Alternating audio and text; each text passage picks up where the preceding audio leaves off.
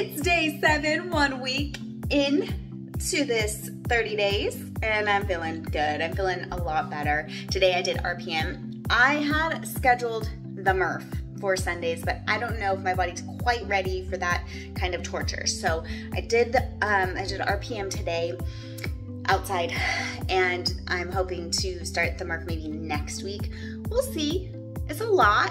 So I did my tasks. 2 of my tasks. I have 1 more and then some other stuff to do, and that's about it. You know, drink the water, stick to the meal plan. Yeah, just a quick check-in. Day 7.